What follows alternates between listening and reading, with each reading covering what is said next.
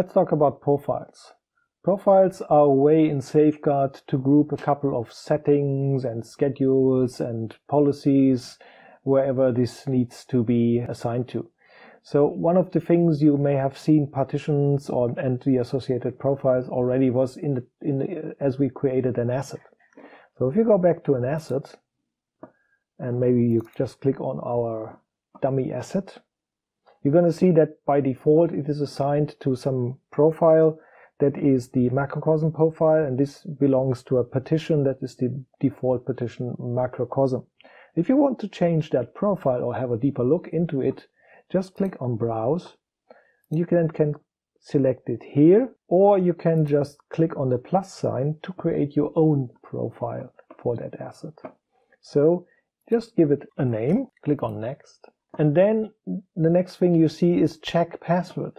And this is something that's called a Check Password schedule.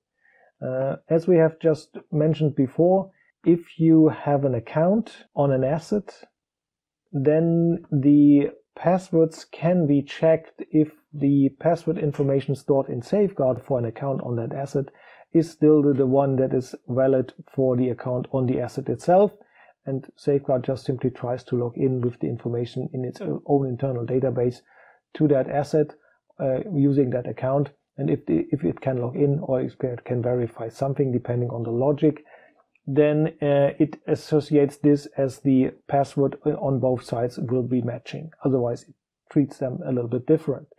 And to define this, when this check should occur, you can just simply click on the plus sign and do something here like to define a schedule. So if you give it a name, my password check, and click on the schedule, then you can define run it every week on a Sunday. And you have the option to change the passwords on mismatch. So if somebody has changed the password of the accounts out of bound, you can change them to a new one. So simply generate a random one. Or if you find this is a security issue or incident, then you can notify somebody that this change has occurred, or that this situation has occurred. And if you have both of them, you can notify somebody and of course set the password to a new random value. Simply click on OK. And you have now defined your own check password schedule. The same one is on the change password, and you can have your own change password run by simply clicking on plus. And here you can just simply define the schedule as well. And then you have to have multiple options here.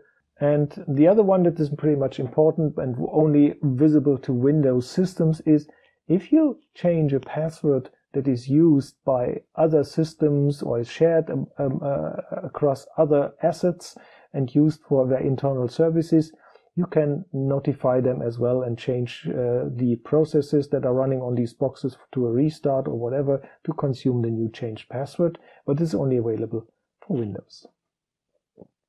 Okay, and if you click on that, you have configured this here, and now you can have something like an account password rule.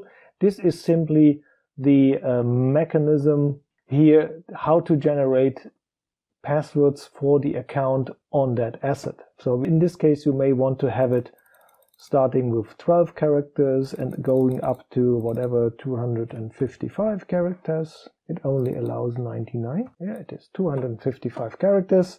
You can have the first character set, the alpha characters, how many lower cases, and so on. All the various options you're pretty familiar with for password complexity rules. You can test the rules. You can allow symbols, whatever. Here you have the test rule, so that's a very nice password. And then simply click on OK. And it is then assigned in that profile if you click on the Create Profile. And now you can assign that profile to your asset. Simply click OK, and you're done. Very easy, straightforward.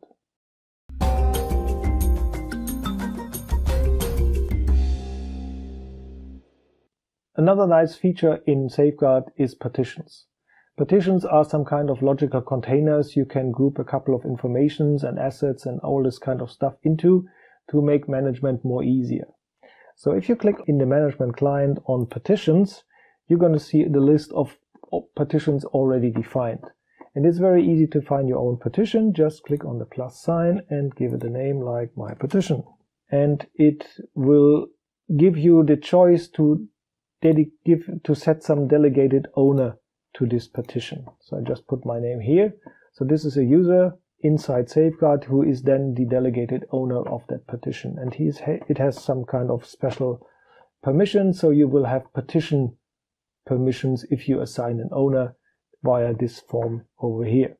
In this case, just click on Add Partition, and now you have your own partition defined here. And if you click on the partition, you see assets, accounts, profiles, and a couple of something that's called history, just a history of things that have occurred to that partition. But if you want, for instance, assign an asset to that partition, you can click on the plus sign and maybe move my asset to that partition. And now my asset is assigned to that partition.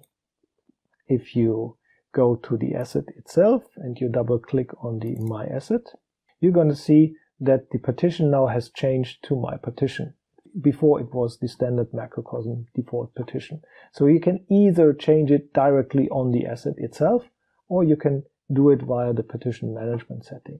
And if you go back to the partition again, the same applies if you want to move accounts to that partition, or if you want to manage profiles to that partition as well. So it's pretty easy to group things here.